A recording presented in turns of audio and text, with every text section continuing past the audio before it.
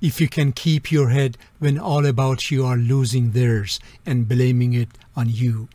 If you can trust yourself when all men doubt you, but make allowance for their doubting too.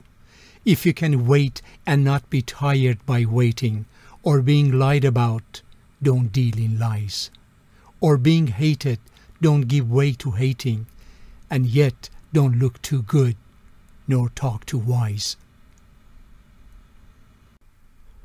If you can dream and not make dreams your master, if you can think and not make thoughts your aim, if you can meet with triumph and disaster and treat those two impostors just the same, if you can bear to hear the truth ye have spoken, twisted by knaves, to make a trap for fools, or watch things you gave your life to broken, and stoop and build them up with worn-out tools.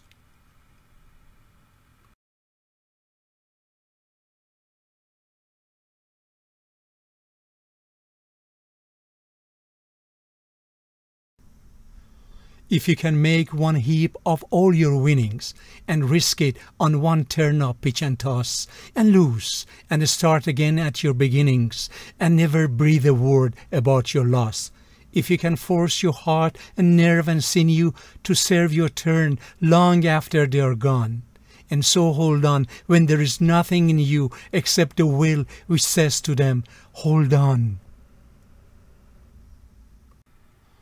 If you can talk with crowds and keep your virtue, or walk with kings, nor lose the common touch, if neither foes nor loving friends can hurt you, if all men count with you, but none too much, if you can fill the unforgiven minute with 60 seconds worth of distance run, yours is the earth and everything that's in it, and, which is more, you will be a man, my son.